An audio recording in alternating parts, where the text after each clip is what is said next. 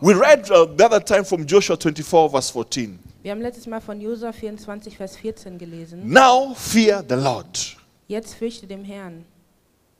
Have the reverence God. Hab die Ehrfurcht vor Gott. And I said, when you are somebody who reverence God, everything you do, whether you are being seen or you're not seen, everything you do it knowing that there is somebody above Und ich habe who's gesagt, watching.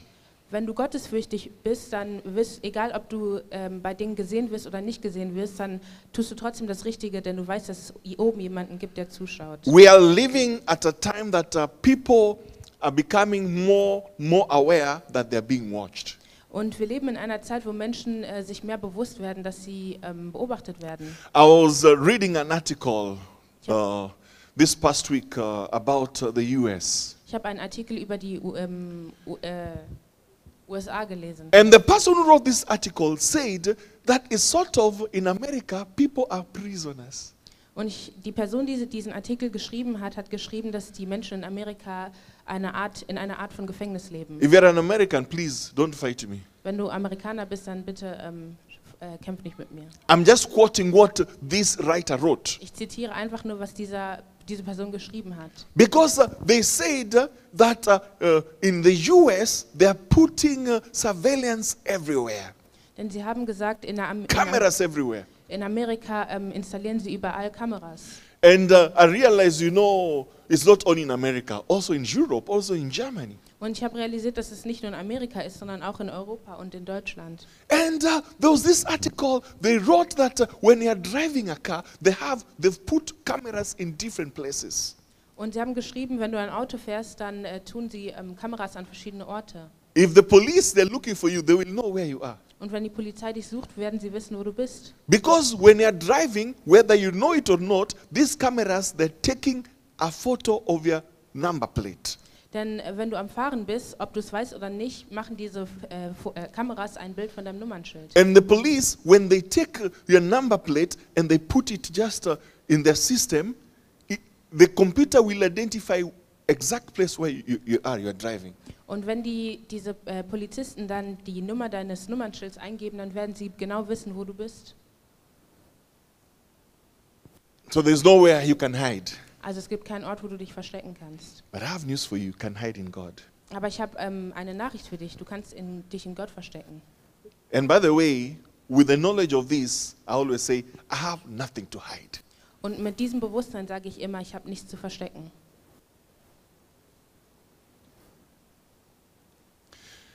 As when somebody looks at me in Germany, they say, this is Schokolade, this is an Ausländer, just because of my appearance.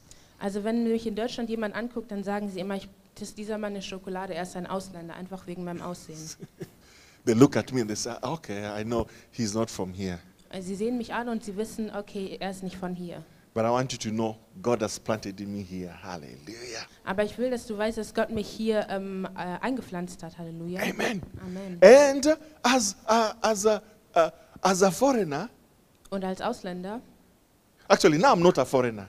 Also jetzt bin ich eigentlich kein Ausländer mehr. I've been in Germany more than 20 years. Ich bin seit über 20 Jahren in Deutschland. So don't you dare call me a foreigner. Also nenn mich kein Ausländer. Ich bin kein Ausländer. Ich bin kein Ausländer. If you've been a foreigner somewhere, you will realize, especially for me, like now an African, I've known that there are times, whether I know it or not, I've known the police have checked me, they've controlled me, whether I know it or not. They know where I am at. Und mir ist bewusst, dass als Ausländer wurde ich schon von der Polizei kontrolliert und egal, ob ich es weiß oder nicht, sie wissen, wo ich bin. One time when you're living in Dortmund-Hörde, einmal, als wir in Dortmund-Hörde gelebt haben, the criminal police, kam die Kriminalpolizei they were looking for a certain Kenyan man und sie haben nach einem kenianischen Mann gesucht. who they said had raped an underage child. Und sie haben gesagt, er hat ein minderjähriges Mädchen oder eine minderjährige Person vergewaltigt. And I was shocked. Und ich war schockiert. 9:30 in the night. Um 9 Uhr, 9:30 abends. I'm hearing the bell ring. Und ich habe gehört, wie es geklingelt hat. And I asked, who is it? Und ich habe gefragt, wer ist das? Kriminalpolizei. Und sie haben gesagt, Kriminalpolizei. I said, okay. Ich habe gesagt, okay. And Pastor Mitzi and we were just the two of us that time. We opened the door. Und es war nur Pastor Mitzi und ich damals und wir haben die Tür aufgemacht. And the Kriminalpolizei, they come in. Und die Kriminalpolizei ist reingekommen. And I asked, okay, what's the problem? Und ich habe gefragt, okay, was ist das Problem? And they're telling me, we are looking for this Kenyan man. Und die haben gesagt, wir suchen nach diesem kenianischen Mann. And I'm wondering, you're looking for Kenyan man in my house? Und ich habe gefragt, sucht ihr nach einem kenianischen Mann in meinem Haus? Yeah, because you're a Kenyan and you're a pastor. Maybe you know where this Kenyan man is. Und sie haben gesagt, ja, sie kommen aus Kenia und sie sind ein Pastor, vielleicht wissen sie, wo dieser Mann ist. Personally, I think they're just coming to control me and they're coming just up with a story. Und ich persönlich glaube, sie sind einfach gekommen, um zu kontrollieren, was ich mache, aber sie mussten sich vorher eine Geschichte ausdenken. So with things like, and there's a time I shared this story, there's another time I shared this story. Und es gab ein anderes Mal, wo ich diese Geschichte geteilt habe. I was listening to praise and worship in this sanctuary. Ich habe zu einer Preis- und Anbetung zugehört in dieser And I was in that corner hanging cables for the video cameras. Und ich habe dort hinten in der Ecke Kabel aufgehangen für eine Videokamera. And two people came in. Und 2 Menschen sind reingekommen. I said, okay, how can I help you? I came out down from the ladder and asked, how can I help you? Und ich bin von der Leiter runtergekommen und habe gefragt, wie kann ich euch helfen? And they told me, we are Kriminalpolizei. Und sie haben mir gesagt, sie sind von der Kriminalpolizei. And I wonder, again?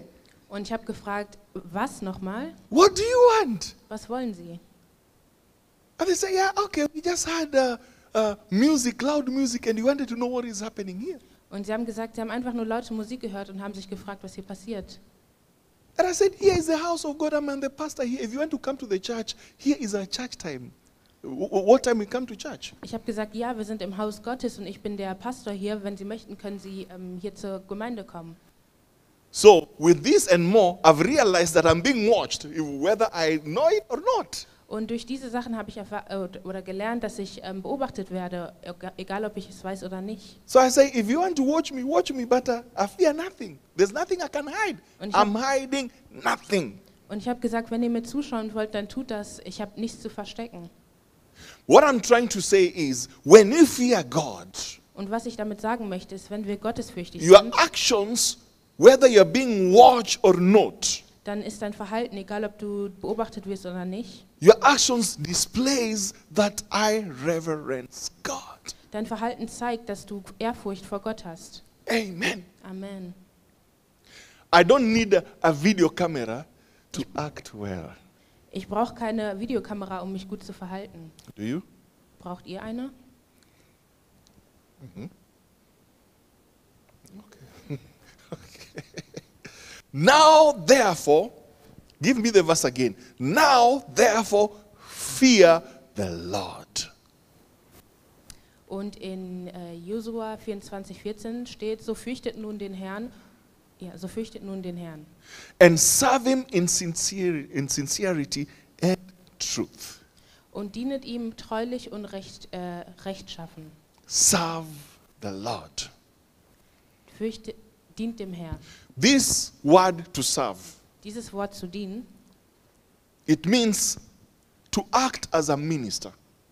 das bedeutet einfach wie ein Diener sich zu verhalten. I'm serving God. So in other words, I am God's minister. Ich diene Gott, also in anderen Worten bin ich Gottes Diener. Not just because I'm standing here on the pulpit. Nicht nur, weil ich hier auf dem Altar stehe. You don't have to stand in the pulpit to be a minister of God or to serve God. Du musst nicht auf dem Altar stehen, um ein Diener Gottes zu sein oder Gott zu dienen. Even in the house of God, Auch im Haus Gottes there are many ways that you can serve God. gibt es verschiedene Wege, wie du Gott dienen kannst. Another definition is to attend at command. Eine andere Definition ist es, bei Befehl zu folgen. zu folgen. God has a lot of commands for us, Gott hat viele Befehle für uns. which are instructions how we need to live life. Und das sind Anweisungen, wie wir unser Leben leben sollen. And we need to attend to his instructions, to his Und wir commands. müssen seinen Anweisungen befolgen. Another definition to serve is to wait on. Eine andere Definition von dienen ist, jemanden be, In other words, to be sort of like an usher so wie zum Beispiel ein Platzeinweiser zu or sein to be a waiter. oder wie ein Kellner zu All sein. the students, actually mostly all the students in Germany, they'll tell you at one time in their studies they've been a waiter somewhere. Und Am I saying the truth? alle Studenten in Deutschland werden dir wahrscheinlich sagen, dass sie zu einem bestimmten Zeitpunkt schon mal ein Kellner waren. That is serving, being ready to serve somebody else. Sie waren bereit, jemand anderem zu dienen. Another definition of this word is to be subordinate to.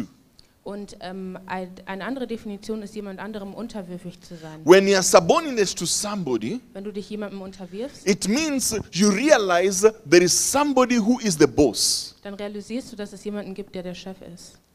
There's somebody who is above you. Jemand steht über dir And you are subordinate to this person. und du bist dieser Person unterwürfig. Everybody wants to be the boss. Und jeder möchte der Chef oder der Boss sein. Do you have somebody who doesn't want to be the boss? Gibt es hier jemanden, der kein Chef sein möchte? To serve is to subordinate to a person of a higher rank. Zu dienen ist, dich jemanden unterzuwerfen, der einen höheren Stellenwert hat als du. It's also to perform the duties required of you. Auch die Pflichten zu erfüllen, die dir gegeben werden. When we are worshiping God, Wenn wir Gott anbeten, there are a lot of duties that are required of us. dann werden viele Pflichten von uns erfragt. And in sincerity in worship, Und in Aufrichtigkeit der Anbetung, you need to perform these duties dann musst du diese Pflichten erfüllen in your service to God. in deinem Dienst zu Gott. Other definition is to obey. Eine andere Definition ist zu gehorchen. In scripture, it is to obey and to worship. Und in der Schrift steht zu gehorchen und anzubeten. I've said many times that many people, when they hear this word worship, they think, oh, okay, it's singing. Und viele Menschen denken, wenn sie dieses Wort Anbetung hören, dann heißt es nur singen. I've said that singing is part of it. Ich habe gesagt, dass Singen ein Teil davon ist. Yesterday, I was telling the congregation of the different churches, Gestern habe ich der Gemeinschaft der Gemeinschaft einer anderen Gemeinde gesagt, I love singing. ich liebe es zu singen. I enjoy singing. Mir gefällt es zu singen. One of the reasons I love and I enjoy singing, Ein Grund, warum ich Singen liebe, ist, because singing is also part of prayer. denn Singen ist auch ein Teil des Gebets. The songs we are singing today, Die, I enjoy them, I love them, die Lieder, die wir heute singen, die genieße ich und ich liebe sie. because there are prayers to God. Denn das sind unsere Gebete zu Gott. When I sing here, I am praying to God, I'm communicating to God, I'm expressing myself through a song. Wenn ich zu Gott bete, dann kommuniziere ich mit Gott und ich drücke mich aus durch ein Lied. And I encourage each and every one of us Und ich ermutige jeden Einzelnen von uns, that we take these times very serious as important. dass wir diese Zeit sehr ernst nehmen. I hate Ich hasse es, missing worship time. Anbetung zu verpassen. In the service, when you sing and praise, I hate missing it. I don't want to miss it. Und ich hasse es, das zu verpassen, wenn wir im Gottesdienst sind. When I miss that, it's sort of I missed a big part of the service. Wenn ich das verpasse, dann ist es so, als ob ich einen großen Teil des Gottesdienstes verpasse. Because it's a big part of the service. Dann ist es ein großer Teil des The Gottesdienstes. songs that we sing, we make sure that it is not just entertainment. Die Lieder, die wir singen, wir gehen sicher, dass es einfach nicht nur zur Vergnügung ist. It is a way we express our worship to God. Es ist ein Weg, unsere Anbetung für Gott auszudrücken, Because He deserves it. denn er verdient es. It is a way that we communicate to Him. Es ist ein Weg, mit ihm zu kommunizieren. Amen. Amen. We tell Him, you are the covenant-keeping God. You are Yahweh. Wir sagen, du bist der bündnishaltende Gott und du bist Yahweh. You are my Lord. Du bist mein Herr. You are my all in all. Du bist alles für mich. I have no other except Ich you. habe keinen anderen außer dir. Amen. Amen. So tell your neighbor, don't miss praise and worship time in church. Also sag deinem Nachbarn, verpass nicht die Anbetungszeit in der Gemeinde. Verpasse nicht die Anbetungszeit in der Gemeinde. Don't miss praise and worship time in church. Amen. Amen. Hallelujah. Halleluja. What is sincere worship? Was ist aufrichtige I Anbetung? want feedbacks from me. I just want to hear from somebody. What is sincere worship to you? Was ist aufrichtige Anbetung für euch? Ich möchte ein bisschen Feedback haben. Just check if your neighbor is sleeping. If they're sleeping and hit them like this and say, oh, pastor is asking a question. Wenn der Nachbar am Schlafen ist, dann hau ihn ein bisschen und sag, Pastor, stell dir eine Frage. I've seen that. It is sort of somebody was just looking for the time to hit the brother. So now is the time. Now is my time. Jemand hat die Möglichkeit gesucht, ihren Bruder zu hauen und jetzt war seine Zeit. So, oh, praise God, I've got this time. Ouch. Preis den I Herrn, didn't say ich habe that. diese Zeit. Okay. What is sincere worship? Was ist aufrichtige Anbetung? Paris, was ist sincere worship to you?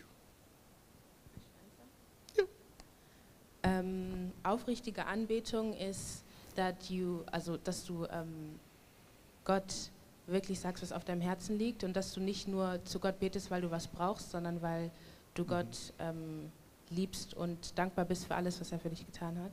Okay. I see if I'm got all of them. She says that sincere worship to her is speaking to God exactly what you mean, and not just because He's given you something. Yeah? Ja. That is sincere worship to her. What is sincere worship to you? Sister Mara. If you don't lift up your hands, I'll call you. Sister Mara, what is sincere worship to you? Was ist aufrichtige Anbetung für Eine dich? aufrichtige Anbetung für mich ist, als erstes nur Gott zu suchen. Nur Gott zu suchen, ihn zu finden und mit ihm vereinen.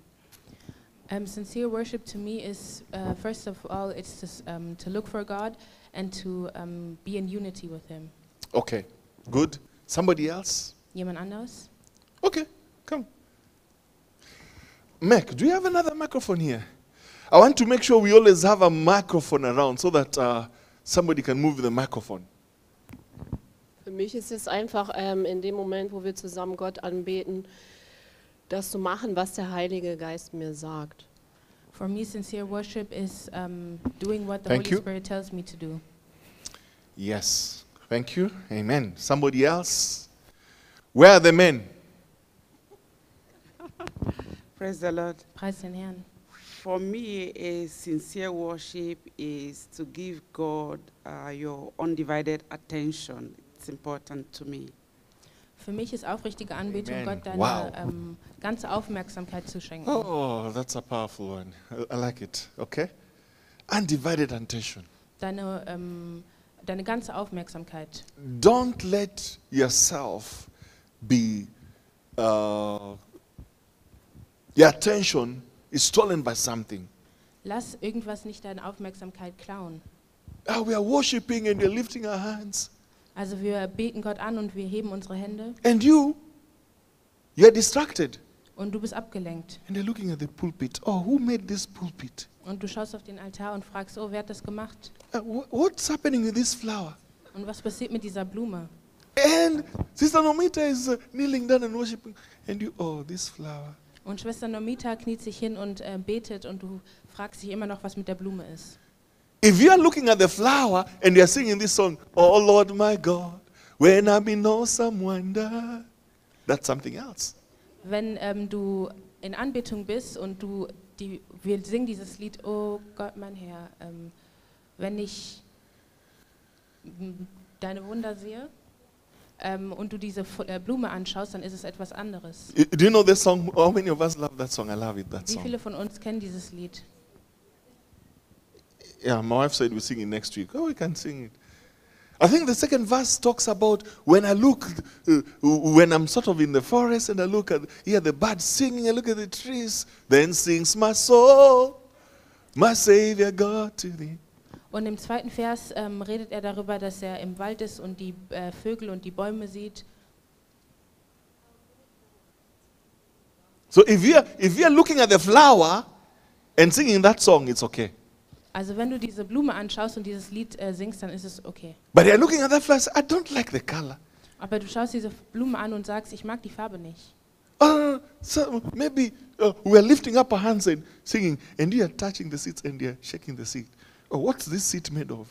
Und wir sind am Singen und heben unsere Hände und du rüttelst an dem Sitz und fragst dich, woraus wurde dieser Sitz gemacht?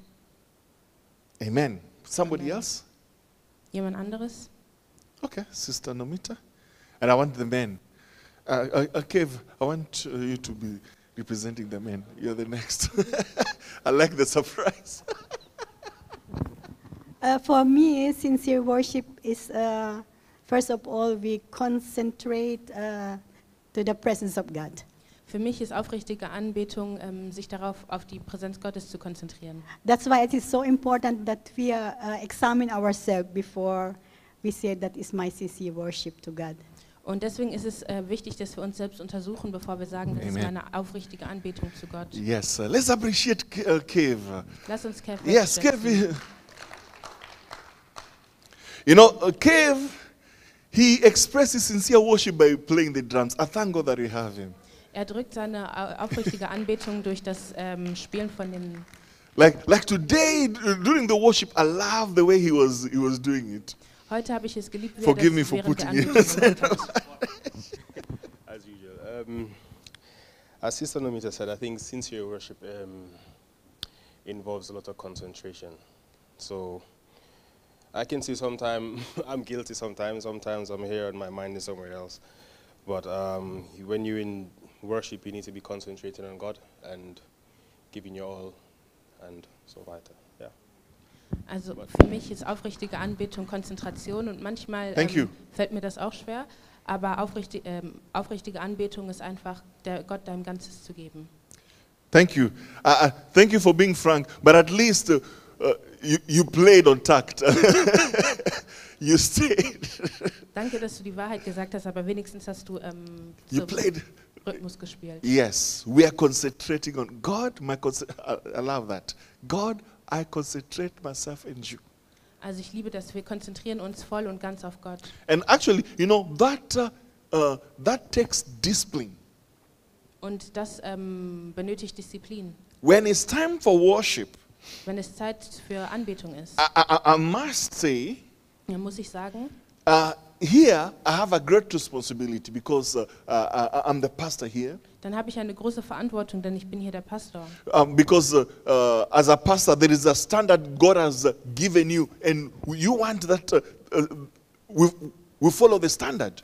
Und als Pastor hat Gott dir einen Standard gegeben, den du halten musst, und natürlich möchtest du dich daran halten. So there are times we are worshiping, Es gibt Zeiten, wo wir anbeten, but whether you know it or not, und egal, ob du es weißt oder nicht, there are things I do and you don't know. es gibt Dinge, die ich tue und du weißt es nicht. There are times I'm communicating with Maggie when she's leading.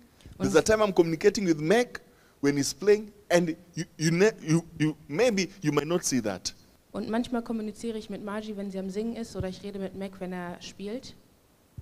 Because when you're a person in a leadership position, there are responsibilities you have. Denn wenn du eine Person in einer Führungsposition bist, gibt es Verantwortung, die du hast. Our children, they're young, so they're still in that process of being mentored. Und unsere Kinder sind jung, also sind sie immer noch in diesem Prozess der Leitung, Yeah, Betreuung. yeah, genau. But during worship time, I do that, but I make sure I worship and I focus. I concentrate my worship to God. Aber während der Anbetungszeit, dann gehe ich sicher, dass ich mich konzentriere und meine Aufmerksamkeit Gott schenke.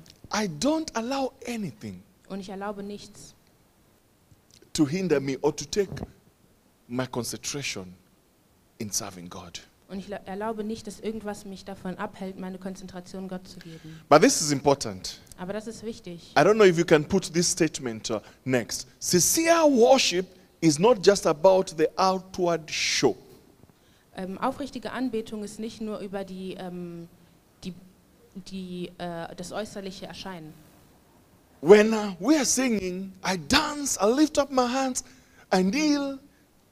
Wenn wir singen, dann tanze ich und ich knie mich hin und ich hebe meine Hände hoch. Please do that. Und tut das auch. as part of your worship to God. Als Teil deiner Anbetung zu Gott. But it's not just about that. Aber es geht nicht nur darum. Sincere worship is the inside condition of your heart. Aufrichtige Anbetung ist der innere Zustand deines Herzens. If you are happy, you inform your face. Wenn du glücklich bist, dann wird dein Gesicht davon informiert. You smile. Dann fängst du an zu lächeln. There are times I talk with my children. I look at Maggie, and Maggie is not smiling. I say, Maggie, smile, and she does. Manchmal rede ich mit meinen Kindern und dann ist Margie zum Beispiel nicht am Lächeln und dann sage ich ihr, Margie, lächel, und dann zeigt sie einfach ihre Zähne. When I tell her smile, and she does like this, Wenn ich ihr I sage, see. lächel, und das macht sie, what she just did, she showed me her white teeth. was sie gerade getan hat, ist mir einfach ihre weißen Zähne zu zeigen. Because Papa said smile, and she just showed the white teeth. Also weil Papa gesagt hat, sie soll lächeln, dann zeigt sie einfach ihre weißen Zähne. In such a situation, you know the real sense is what you've been shown is not coming from the heart. Und was du dann in dieser Situation weißt, ist, dass was sie gezeigt hat, nicht vom Herzen kommt. Sincere worship Aufrichtige Anbetung,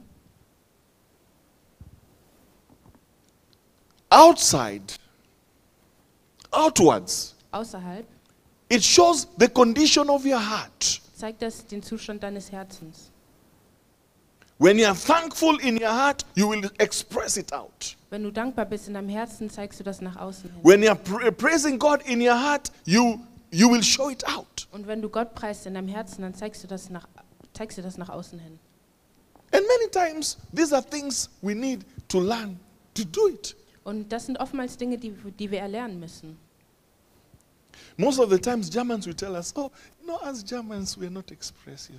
Und manchmal sagen Deutsche, ja, als Deutsche sind wir nicht ausdrucksstark. It's true. But these are things we need to learn. Aber das sind Dinge, die wir lernen müssen. Amen. Amen. But there are times, Aber That's true. manchmal, it's not all the time you're just expressive. There are times, okay, just calm down and be calm in the presence of God. musst du nicht immer ausdrucksstark sein, sondern es gibt auch Zeitpunkte, wo du einfach ruhig sein kannst in der Präsenz But you need to Gottes. learn when to do it and the right timing. Aber man muss wissen, wann man das tun kann und wann nicht, also den richtigen Zeitpunkt. So, sincere worship is not just about the outward show, Also aufrichtige Anbetung ist nicht nur über das äußere Erscheinungsbild, but the inward condition of the heart. sondern auch über den inneren Zustand des Herzens. When we are, for example, when we are in church and we are singing about a song, oh God, I kneel down to you. Und wenn wir in der Gemeinde sind und beispielsweise ein Lied singen und sagen, Gott, ich knie mich vor dir hin oder ich beug mich vor dir hin, And we're just singing, God, I kneel down to you. und du sagst, Gott, ich knie mich vor dir hin, And when you are still standing, und du stehst immer noch, you need to ask yourself, what is wrong with you? dann musst du dich fragen, was ist los mit mir? What is wrong with you? Was ist los mit mir? Have you been in a service where you see people say, oh, let me just say this. I preach in a lot of German service churches. Lass mich das sagen. Ich predige in vielen deutschen Gemeinden And mostly Baptist churches. und oft sind das Baptistgemeinschaften oder Gemeinden. They enjoy singing sitting down. Sie genießen es, beim Singen zu sitzen. I love them. Ich liebe sie. But we're singing a song, Stehe und bete dich an. Aber but they're singing a song that says, I'm standing and praying to you. And everybody is sitting down. Und jeder setzt sich hin. And there are times I've asked myself, do we really take serious of the words we are singing?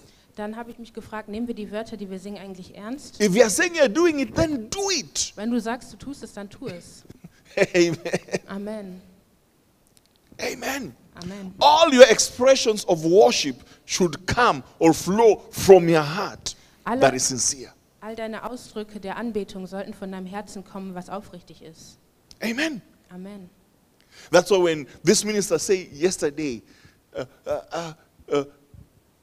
he said, I don't know if your dancing is authentic. Me in my heart, I say, I know my dancing and my worship is authentic. It is not a show.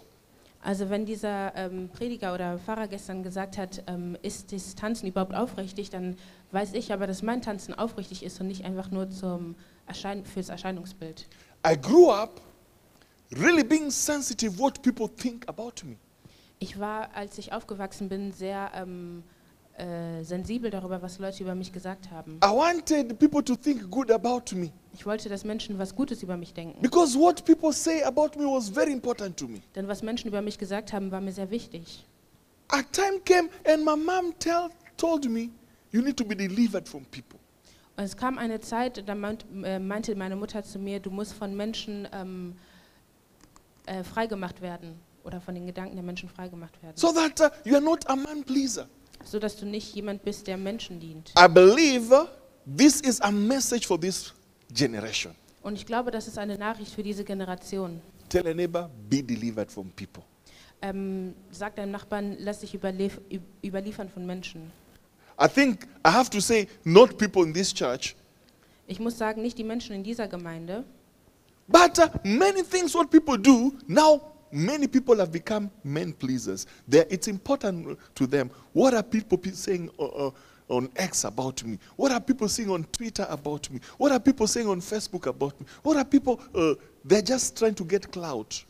Also vielen Menschen ist es jetzt wichtig, was sagen Menschen auf X, auf Twitter oder auf Facebook über mich. Also sie möchten einfach nur Ruhm haben. For me, Für mich, it doesn't matter what you say about me. What God says about me is important. mir ist Number one. es nicht wichtig, was du über mich sagst. Was mir wichtig ist, was Gott über mich sagt. I've tried as much as I can that people can talk good about me. But in one way or another, there are people who rise up just because they're against me. They speak bad about me. Ich habe versucht, das zu kontrollieren, was Menschen über mich sagen, aber manchmal, wenn Menschen etwas gegen mich haben, dann stehen sie auf und sagen etwas. You can't control what people say about you. Und du kannst nicht kontrollieren, was Menschen über dich sagen. Amen. Amen. You cannot control what people say about Du you. kannst nicht kontrollieren, was Menschen über dich sagen. Amen. Amen. And by the way, Und people are people. nebensächlich, Menschen sind Menschen. One time they'll be singing praises for you. Oh, you are the best. You know, as a pastor, I've met people that told, oh, you are the best pastor in town. I love you, pastor. Und manchmal werden Menschen sehr viel Positives über dich sagen. Ich habe Menschen getroffen, die haben gesagt, du bist der beste Pastor in der Stadt, wir lieben dich. Just a short time afterwards, oh, there are the people who are talking bad about you, spreading bad message about you. Und nach kurzer Zeit sind das dieselben Menschen, die schlechte Nachrichten über dich verbreiten. But you know, you are the same person they met, and you're asking, what happened? Aber du bist dieselbe Person, die sie getroffen haben, und dann fragst du dich, was ist passiert? And you realize people are people. Und du realisierst, Menschen sind Menschen. So fear God. Also hab Ehrfurcht vor Gott. That is how I've chosen to live my life, to fear God. Das ist, wie ich mich entschieden habe, mein Leben zu leben, Gott zu fürchten. I know there are times will come and go where people will talk good about me. Und ich weiß, es werden Zeiten kommen, wo Menschen Gutes über mich sagen. But the most important thing for me is what God says about me. Aber das Wichtigste für mich ist, was Gott über mich sagt. Because I serve Him. Because I work for Him. I minister to Him. I wait on Him. He is my boss. Denn ich arbeite für ihn und ich diene ihm und ich befolge ihm. Er ist mein Chef. Amen. Amen. So let your worship be authentic. Also lass deine Anbetung aufrichtig sein. Everything you do for God, let it be authentic. Alles, was du für Gott tust, lass es aufrichtig sein. And that's why we read the verse that says, God is looking for people who can. In fact, let's read it. John 4:23. Also lass uns diesen Vers lesen. Johannes 4:23 to Johannes 24. 4, 23 bis 24. It says, but the hour cometh. But the hour is coming, and now is when the true worshippers will worship the Father in spirit and in truth. For the Father is seeking such to worship Him. Aber es kommt die Zeit und ist schon jetzt, dass die wahrhaftigen Anbeter werden den Vater anbeten im Geist und in der Wahrheit, denn der Vater will haben, die ihn also anbeten. It is time for authentic worship. Also es kommt jetzt die Zeit für wahrhaftige Anbetung. Jesus said, the hour is come when the true worshippers Jesus sagte, die Zeit ist gekommen, wenn die wahrhaftigen Anbeter. If Jesus is talking about true worshippers, then it means they are fake worshippers. Wenn Jesus über wahrhaftige Anbeter redet, dann gibt es auch falsche Anbeter. Please, in a nice way, tell your neighbor, don't be a fake worshipper. Sag deinem Nachbarn auf eine nette Art und Weise, sei kein falscher Anbeter. If you are married, you'll agree with me. Those who are not married, listen well. Wenn du verheiratet bist, wirst du mir zustimmen. Die, die nicht verheiratet sind, hört zu. When you want to tell your spouse something that is true, be careful how you say it. You have to say it in the right way. Wenn du deinem Partner etwas sagen möchtest, was wahr ist, dann musst du aufpassen, wie du das sagst. Du musst es auf die richtige Art und Weise sagen. I'm seeing my wife now is talking. Und ich sehe jetzt meine Frau I reden. didn't hear what she said. But you have to talk nicely. Bring the message home nicely. Tell a neighbor, bring the message home nicely. Sag deinem Nachbarn, bring die Nachricht nett nach Hause.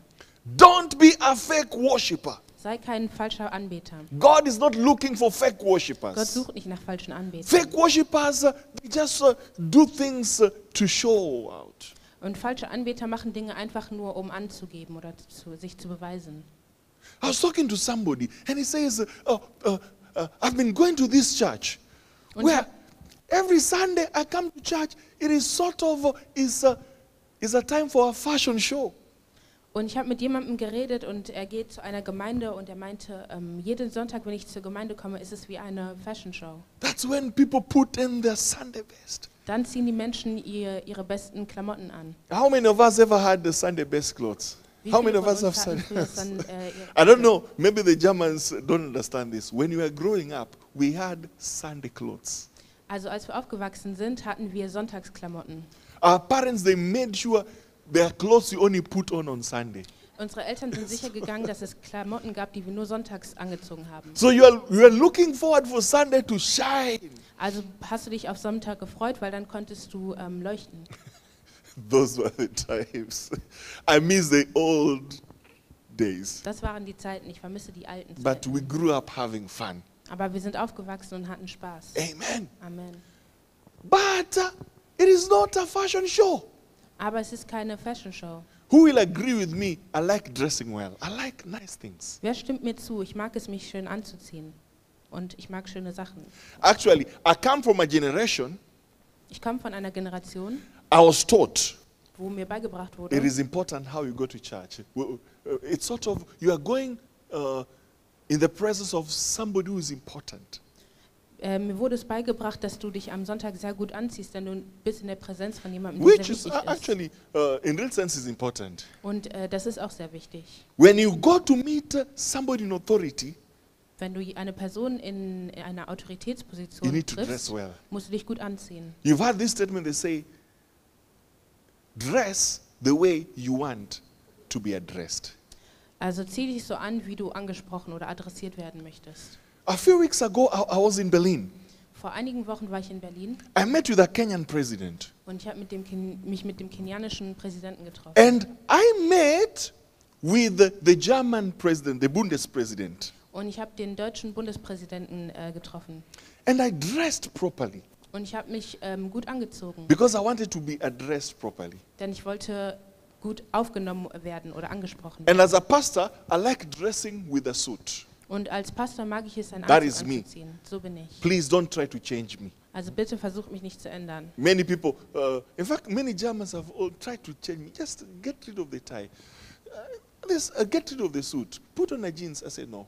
Viele Deutsche haben versucht, mich zu ändern. Sie meinten, zieh die Krawatte aus oder zieh Jeans an, und ich meinte immer nein. So when I went to Berlin, I went with other pastors and other bishops. Also als ich nach Berlin gegangen bin, bin ich mit anderen Pastoren und Priestern gegangen. There's something I learned. Und ich habe etwas gelernt. As a pastor, I'm an ordained pastor. Als Pastor bin ich ein Ordained. ordinierter Pastor. So it means I'm a reverend. Also ich bin hoch angesehen. It means, most of you don't know, I have the white collar. Viele von euch wissen das nicht, aber ich habe den weißen Kragen. I can put it on Ich kann das tragen, when I want because I'm an ordained minister. wenn ich möchte, denn ich bin ein ordinierter Prediger oder Priester. So I went to Berlin. I didn't carry my white collar. Also ich bin nach Berlin gegangen, aber ich habe meinen weißen Kragen nicht mitgenommen. We had some other ministers, and let me say, there's a specific bishop who is my friend. He had his white collar. Dort waren andere Priester und es gab einen spezifischen Bischof, der einen weißen Kragen trug. I had the opportunity to talk with the president, Ich hatte die Möglichkeit, mit dem Präsidenten zu sprechen, but something I noticed, aber etwas, was mir aufgefallen ist, just because this bishop, he had a white collar, also nur weil dieser Bischof einen weißen Kragen trug, he had more audience, just because of the white collar. hatte er keine Zuschauer oder Menschen, die ihm zugehört haben, nur wegen diesem weißen Kragen. So I was talking to this bishop and I said, okay, I have my white collar. I don't always put it. But now, from what has happened today, I don't know in such occasions if I should put a white collar. Also ich habe mit ihm geredet und ich meinte, ich habe auch einen weißen Kragen, aber vielleicht sollte ich auch anfangen, meinen weißen Kragen anzuziehen, wegen dem, was heute passiert ist. But you know, God is not moved with a white collar. Aber wir wissen, dass Gott nicht bewegt ist von einem weißen Kragen. Although in the Bible, especially in the Old Testament, there is a dressing code that God had for his ministers. Obwohl im Alten Testament Gott einen Dresscode hatte oder eine bestimmte Art und Weise, wie Menschen sich kleiden sollten für die Minister. Amen. Amen. So one time when you see me with a white collar, please don't go out and get stones. Also wenn ihr mich mit einem weißen Kragen seht, dann geht nicht raus und holt Steine. I don't know when that time will come. I don't even if it's gonna come, but it might happen. Ich weiß nicht, ob die Zeit kommen wird, aber es könnte passieren. But what I'm trying to say is this: Aber was ich sagen möchte ist, dress the way you want to be addressed. zieht euch so an, wie ihr angesprochen oder adressiert werden möchtet. And when you come to church, dress well. Und wenn du zur Gemeinde kommst, zieh dich gut an. You are coming to meeting somebody special. Du kommst und triffst jemanden, der besonders ist. You are coming to meet other ministers. Du kommst und triffst andere Menschen, die mit dir predigen möchten. Amen. Amen. This message is very important. I don't know if you've realized it's a talk in the internet. Diese Nachricht ist sehr wichtig. Ich weiß nicht, ob ihr realisiert habt, aber es ist ein Gesprächsthema im Internet. How pastors, praise and worship members dress. Wie Pastoren und Anbetungsmitglieder sich anziehen. Where people are complaining, oh, this pastor, she's a lady, or this worship leader, she's a lady. She dressed in a fitting cloth. It shows all the curves, even what you don't want to see. Viele Menschen reden dann darüber und sagen, oh, diese Person des Lobpreisteams zieht sich so und so an und hat enge Klamotten. And the men, they show the six-pack. You're worshiping, so you're worshiping and you're lifting your hands, and what people are seeing are just the six-pack. Because at least me, I don't see my six-pack. So Oder die Männer sind dort und sind am Predigen, heben ihre Hände hoch und dann sieht man ihren Bauch. But the hour is coming, and now is when the true worshippers will worship the Father in spirit and in truth, for the Father is seeking such worship. Aber es kommt die Zeit und ist schon jetzt, dass die wahrhaftigen Anbeter werden den Vater anbeten, im Geist und in der Wahrheit, denn der Vater will haben, beten. In other words, God is seeking sincere worship. In anderen Worten, Gott sucht aufrichtige Anbetung. He says he's seeking for those people who can worship him in spirit and in truth. Er sucht die Menschen, die ihm in Geist und in der Wahrhaftigkeit anbeten können. That's the kind of person I want to be. Das ist die Art von Person, die ich sein möchte. And that's the kind of person God wants you to be. Und das ist die Art von Person, die Gott möchte, dass du Not bist. a fake worshiper, Kein falscher Anbeter, a true worshiper. ein wahrhaftiger Anbeter. Tell your neighbor, I'm a true worshiper. Sag deinem Nachbarn, ich bin ein wahrhaftiger Anbeter. I choose to be a true worshiper. Ich entscheide mich, ein wahrhaftiger Anbeter Yes, zu I sein. choose to be a true Ich worshiper. entscheide mich, ein wahrhaftiger Anbeter zu Choose sein. to be a true worshiper. Entscheide dich, ein wahrhaftiger Anbeter zu sein. Amen. Amen.